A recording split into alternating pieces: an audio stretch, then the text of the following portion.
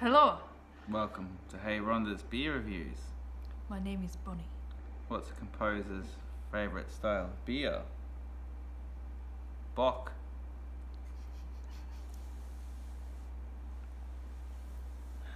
Yeah, I'm Ian. I'm Bonnie. Impromptu comedy scene, apparently. Yeah. So we are reviewing day 6. Carwyn Cellars beer review. Beer review? Far out. Carwyn Cellars beer advent calendar. I've just been watching some Ali Goblet comedy.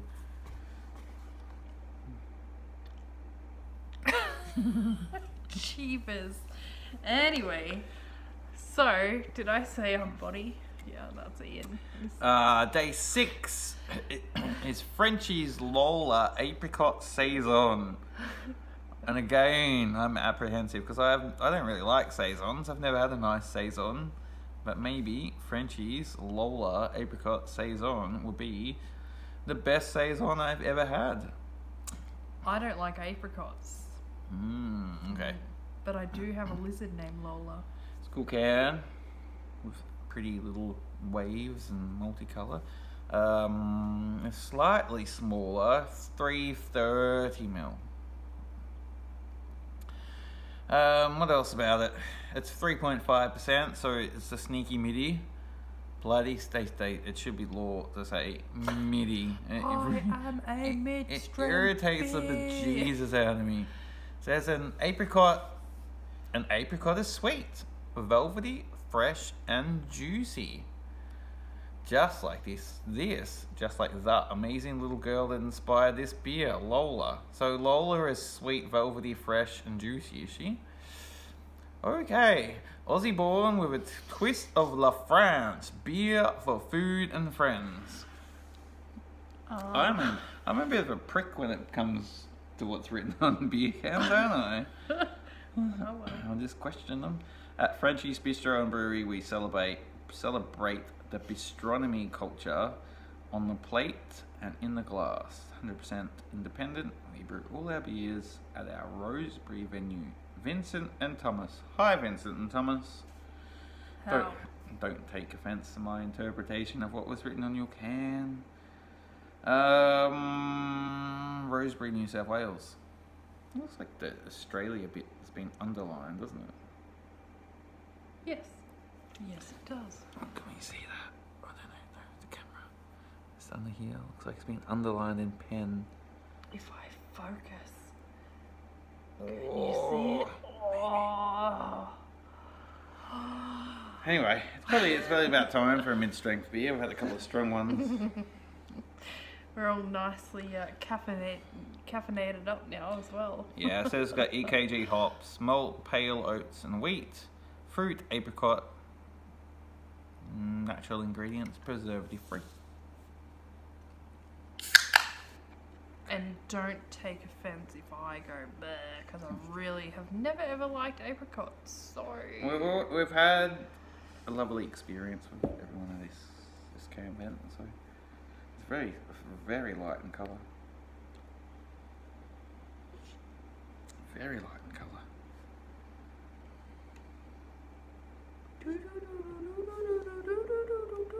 Good head. There you go. All I have to do is say head. Very pale, very clear, not a bad head. Good fizz, it looks cool. Oh, it's got that. I don't like, see, everything we've had the last 3 beers reminds you of things I don't like. I don't like coffee, you got one over by that coffee beer. Yeah. I don't like whiskey. Yeah, stuck. This one reminds me of wine. I got a winey smell. I was expecting apricot, so I was like, ooh, Yeah, okay, here we go. I smell wine, white wine. Cooking wine.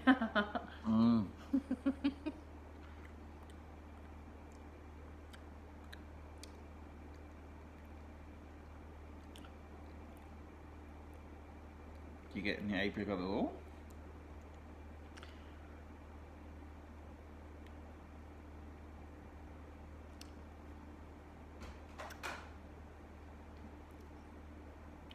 It's really fizzy.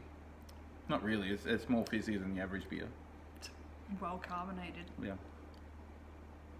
I'm not getting apricot, which so is... this is and I think apricot's like a really strong flavour, so... Saison has a winey taste. I don't know why. I've not bothered to research it because I don't like them and I usually don't drink them. It's not overpowering. I'm struggling to taste much apricot. Maybe it's gonna taste more. We've just been drinking IPAs and coffee beers, so it's probably not ideal. We did refresh in between though. We did. We did it with water.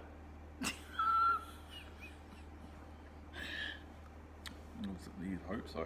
Hope it wasn't Coke or lemon juice. I don't know. I really don't know what else you would use. I don't know. Okay, so we need to describe it. So I was expecting... Well carbonated. Yeah, I was expecting lots of apricot and just not getting lots of apricot. I'm getting some. I'm getting... minimal. The main taste is the winey Saison taste. So no, I feel like that's what I'm getting is the winey aftertaste and everything, and it kind of, it's like a bubbly, if you will, for the ladies. Yeah. A bit of a bubbly, yeah. I mean, sounding a bit bitchy because of Saison, I'm not a huge fan, but I mean, it's nice. It's potentially my first experience on a Saison too, If because I you- can't remember. If you override, having one. it's like being a chef. If you override the fact that you don't particularly like it's not your favourite thing that you're drinking or eating, but then you analyse it and go, well, I can understand why people think that's good. Like it's... I could imagine drinking it at some kind of, I don't know, like almost like a wine festival, if you will. I think it's growing on me as I keep drinking it. Yeah, it's like your palate gets used to it, and Sometimes we do these reviews and we turn it off and we sit down and then keep reviewing. talk rubbish and we're like, oh, I should have said this or I should have said that. It tastes different as you go along, as maybe your brain adapts to what's happening in your palate. And I'm getting little hints of apricot, so maybe it's just really subtle after drinking our big thick beers. I don't mind it. I don't hate it. It's certainly not the worst thing I've ever drank, but it's almost got like a wine burn, like when you... Yeah, it's a delicate. It's really delicate beer. That's what I'm looking for. Delicate? So if they're brewing this for their bistro, and you're sitting down and you're having a white fish dish, like something like a really delicate flavoured... Like a light chicken something as well. I don't reckon. I reckon something like barramundi. I was about to say like prawns as well. Yeah, It go really yeah. well with prawns. You know what? You could almost like marinate things with this as well. Yeah. So I understand what they've done. I just want more apricots. I don't, because I don't like apricots. As But again, that could be because we've been drinking massively fruity sours. So we've just got to wind back to the style. Yeah. You can see how I'm adapting a little bit as I'm drinking it and going, oh, okay, I'm understanding now. I would, sorry, if you are at a restaurant, you're having a nice, delicate, light chicken or fish dish, I'd go fish. It'd go well. Even like it reminds me of trade school when I was becoming a chef, and we would have, I believe it's called en papiette, like something cooked in baking paper with wine and butter. Yeah, like that's, a fish. I believe you. Yes, that is a correct dish. I don't know what the actual name is though. But what did you call it? I think it's called en papiette. En papiette. En papiette. Off the top of my head, I haven't had to describe that for 20 years. So. Sounds French for yum. Yeah. Okay, So I after sitting here and talking rubbish and really letting it soak in, I've got a bit of a different opinion about it. But once again, super duper happy to be trying something completely different. Yeah. Really happy. I've had some really overpowering, really sort of rank, wet sock Saisons. I had like a blueberry Saison once and it's just yuck. You've got to get it right. I mean, it is delicate, and it's a delicate beer. It's not something we usually drink, but... What does Saison mean? I don't... We're going to do some research after this vid. We're nearly up to 11 minutes again. But, yeah. People would have gone to sleep already. Oh well. Sweet dreams. Oh, nice.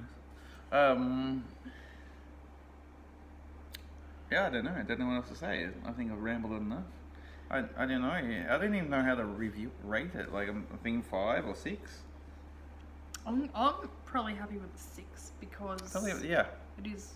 I think 5's a bit low. 6 That's because it is what it is. I think they've probably achieved what I'm saying.